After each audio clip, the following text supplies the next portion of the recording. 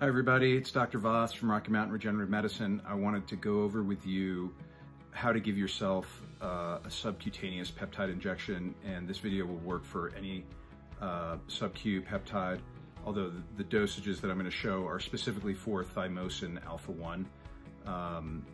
First off, you're going to get a package. The package might vary in how it looks. It could be a padded envelope, it could be a box, depending on the compounding pharmacy that we're using, and particularly with the COVID situation now, Thymosin Alpha 1, it can be hard to come by. So we're going to use the compounding pharmacy that's going to be able to get it to you most quickly. So you're going to get a package, you're going to open it up. There should be three things in there. There's going to be the peptide, and usually it comes in some sort of envelope. There's an ice pack, which you can put in your freezer, reuse. The medication, which might look like this. It could look like this, and there's some other ways that it could look depending on the compounding pharmacy. But the medication, you're going to get some syringes, which could just come in a bag or in a box. But peptide, syringes, and alcohol swabs, and that should all come together for you. And if it doesn't, let us know, because we can help guide you how to get. If for some reason the syringes didn't end up in the package or the alcohol swabs, we can talk you through how to get that for you. But it's peptide, syringes, alcohol swabs. This is what you need out of the package that you get. The rest of it is garbage. These go in the fridge for storage. Don't worry so these are generally good for about a week unrefrigerated. They ship them refrigerated just to make sure they don't get too hot. But as long as they're not sitting in like 120 degree heat in the sun, if this is melted and they're not totally cold by the time they've gotten to you, they should still be good. Just put them in the fridge.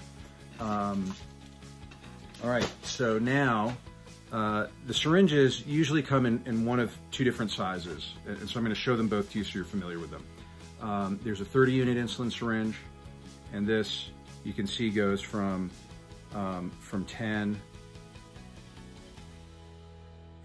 units to 30 units, okay? There's a 50 unit insulin syringe, which is a little bit longer, goes from 10 to 50.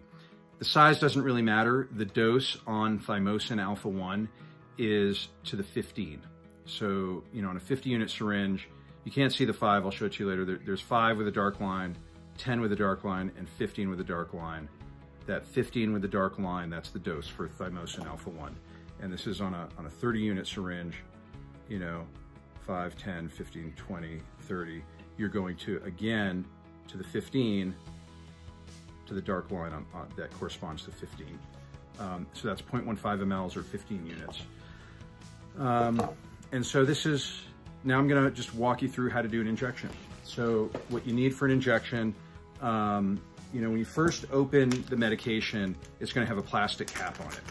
I have some here that I'm saving for my family for God forbid if we need it. So when it first comes, there's a plastic cap. The first time you're gonna have to pop that cap. Just use your thumb or your fingers and peel it, and it pops right off fairly easily. But I'm going to use a bottle that I already have open that I'm using currently, that I personally am using prophylactically because I'm still seeing patients.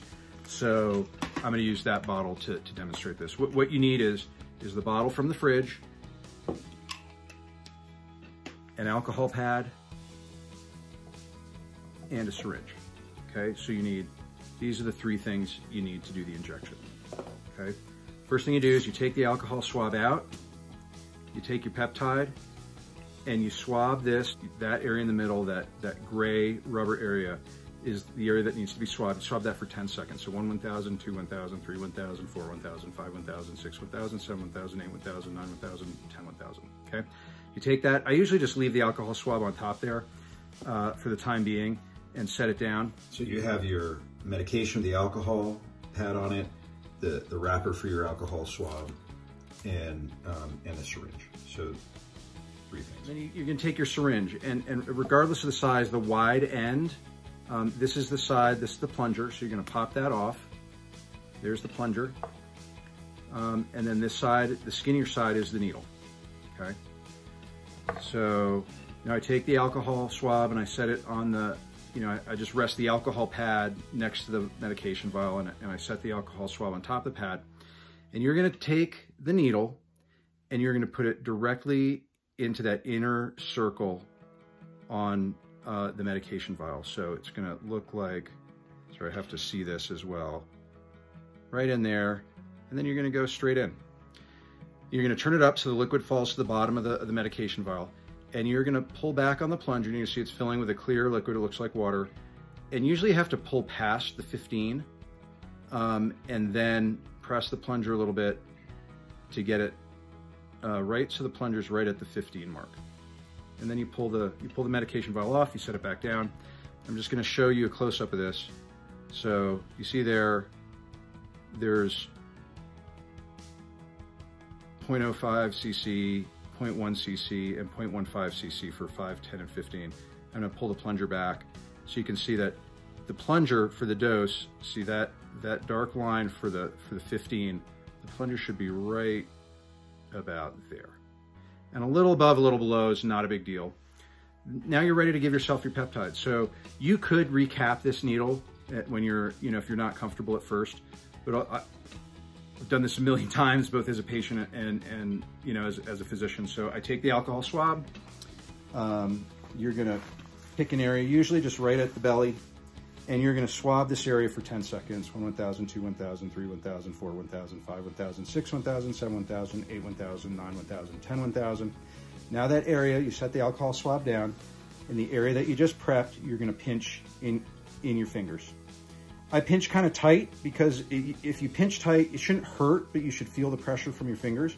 And now you're gonna take the insulin needle and syringe, and you're gonna go straight in. You don't wanna go at an angle. You just go straight in, and then you press the plunger all the way down, and you're out, and you're done. So that's it, that's the injection. It's really easy. It's close to painless or painless. Part of the reason for pinching your fingers a little tight is it distracts the nerves, and often you won't feel the needle going into the skin. What I do is I typically, take the syringe that I just used to inject myself, and I will recap it. Now you're gonna see a lot of medical videos that tell you don't recap a needle. The reason for that is if you're in a hospital or healthcare setting, you're using this on somebody else, the act of recapping the needle puts you at risk for poking yourself. But capping it after you use it will help prevent this needle from poking somebody else in your family or anybody else. So if you've been in our office, we'll give you a sharps container that you just would put this in the sharps container. When that container's full, you bring it back to us and we'll dispose of it for you appropriately. If we're shipping this to you either during this COVID situation or you're a client, out of state, get a bottle like this, a plastic, glass, jar, or a metal container, and put the syringe in there, capped in there so that it won't poke anybody else. You should not dispose of this in regular trash. You should take this to your doctor's office so you have sharps in there that need to be disposed of appropriately. And that should be easy for them to do. If they charge you anything, it should be a small fee. It shouldn't be expensive. And that's it. That's a Thymosin Alpha 1 injection. It's pretty straightforward. I hope that answers your questions. Let me know if you have any others and we'll be happy to address it. Stay healthy, everybody, and we'll talk soon.